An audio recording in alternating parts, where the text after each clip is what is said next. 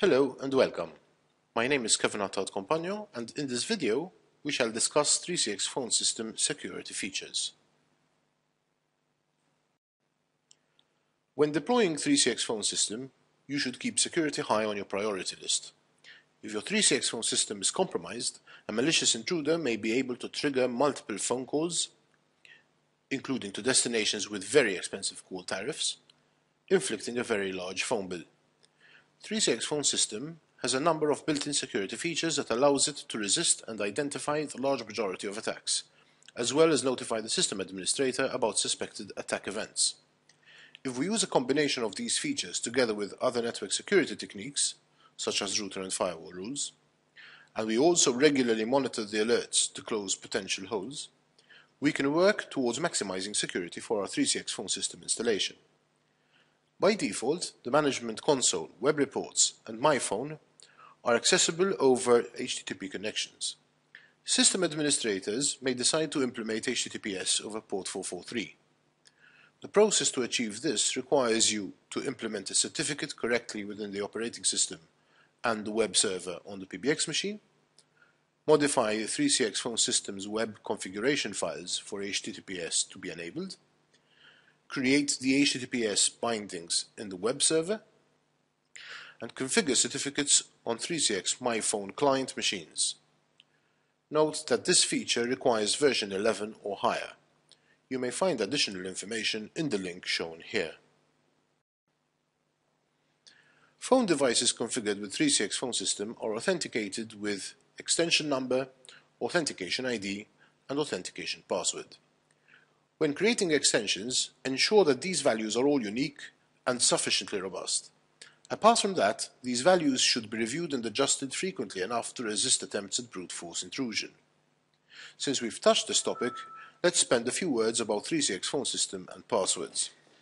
Utilizing brute force and dictionary attacks, malicious users may uncover password-protected areas such as the management console's web interface and extension configuration.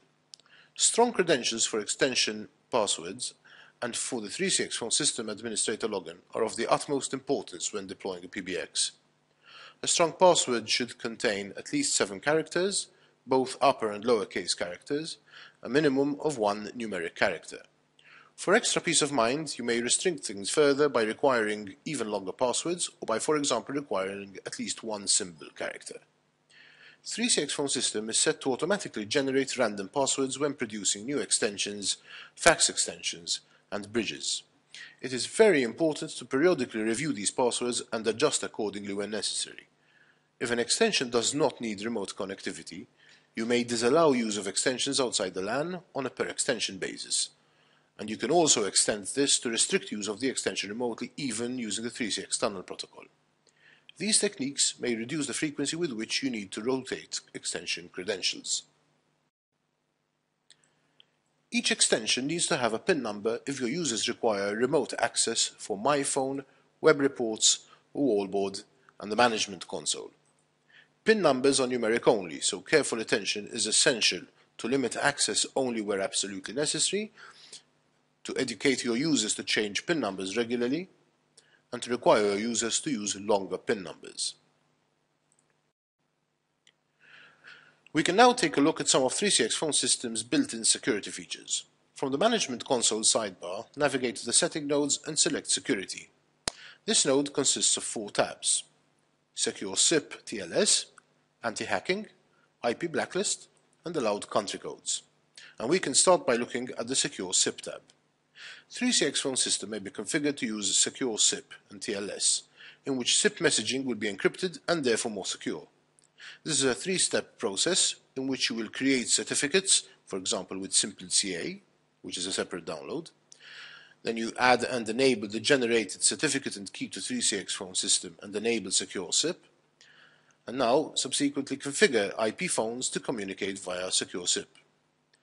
This process and downloadable files may be found in the link provided.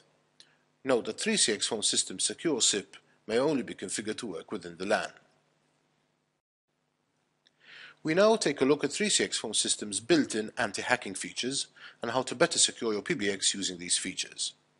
The Failed Authentication Protection section can be used to specify the amount of failed authentications 3CX will accept before placing the source IP of these requests in the IP blacklist. This way, malicious users attempting to authenticate with 3CX phone system will be blacklisted and therefore unable to reattempt registration. To tighten security, you can reduce this value from the default value of 25. A system administrator will receive email notifications when the anti-hacking module puts IP addresses in the blacklist, and he can then review each case and react accordingly. The Failed Challenge Requests section is designed to defend against fake register requests sent by some SIP entity.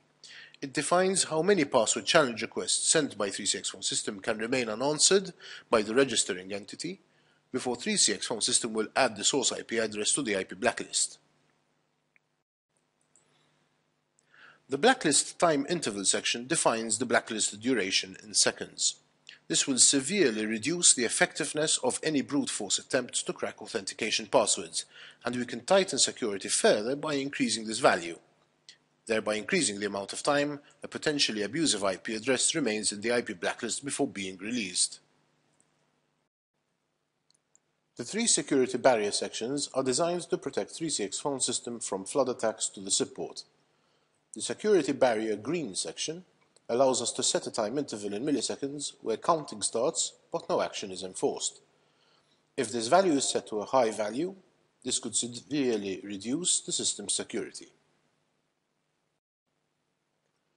After the green time interval has passed, the amber and red barrier levels become active. The security barrier amber section defines the number of SIP packets received per second which, once exceeded, will put the source IP address into a temporary IP blacklist for a 5-second interval. The security barrier red section defines the number of SIP packets received per second which, once exceeded, will put the source IP address into the regular IP blacklist where it will remain until the previously defined blacklist time interval expires. The IP Blacklist tab contains all IP addresses that have been automatically blacklisted based on the parameters set in the Anti-Hacking tab. We are also able to manually add IP addresses to the IP blacklist by clicking the Add button and defining whether you would like to blacklist a single IP address or a range of IP addresses. For a single IP address, simply select the Select Single IP Address radio button, enter the IP into the text field and click OK. Otherwise, select the radio button labeled Selected Range of IP Addresses and define the following fields: the network address or network ID, this is the first address of the subnet, a subnet mask, which identifies the range of IP addresses which will be included in this entry, the IP address range, which is automatically generated depending on the network address and the subnet mask, and the action, where you can choose to deny or allow traffic from IP addresses that match this entry. Selecting the Allow action is the equivalent of creating a range of whitelisted IP addresses. The description field allows you to add an informational note to describe the nature of this entry, and the expiry date defines when this entry will no longer be valid and can be removed from the IP blacklist. Once configured, click the Apply and OK buttons to save the changes. You can further reduce the exposure of your 3CX phone system to hacker attempts by using VPN-based solutions to connect your remote offices. Here, we shall be taking a look at the Allowed Country Codes tab. Dialed numbers are built up of an international dialing prefix, the country code, possibly an area code, and the phone number itself depending on whether the call is local, long distance or international. This section provides the ability to allow or disallow calls based on country codes dialed. From the image shown here, you can see that we are allowing calls only to the United States and Canada, and disallowing calls to all other country codes.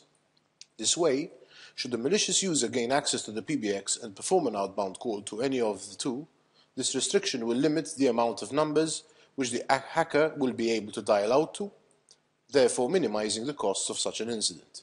For a best practices approach, you should disallow calls to all countries that your 3CX phone system users do not need to call, and also disallow outbound calls completely outside office hours. As a 3CX phone system administrator, you may additionally choose to secure extensions audio streams using Secure RTP on a per extension basis.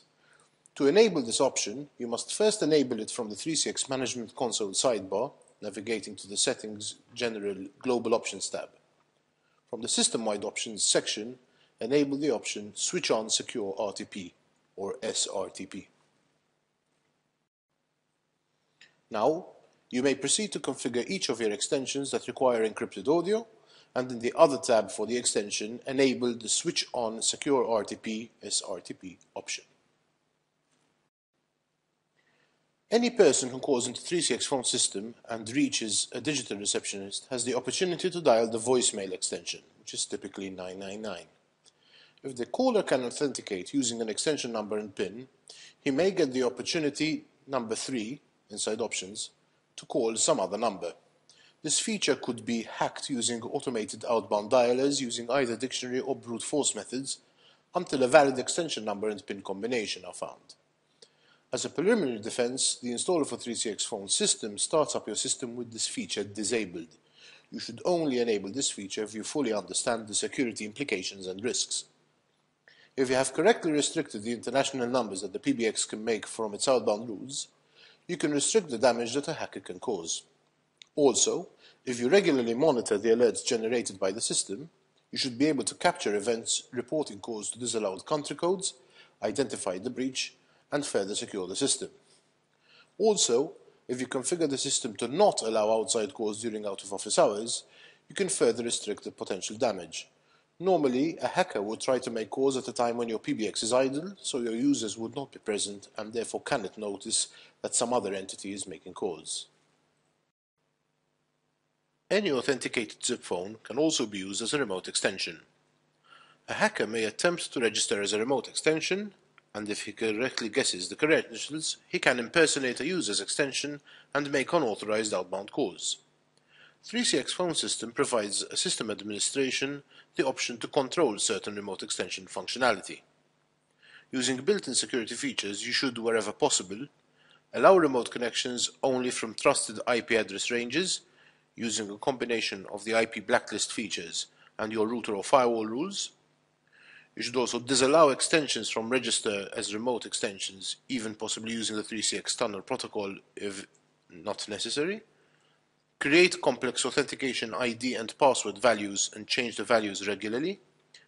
Require the use of VPN solutions to lock out unwanted intruders. Tighten the security thresholds for the anti-hacking module.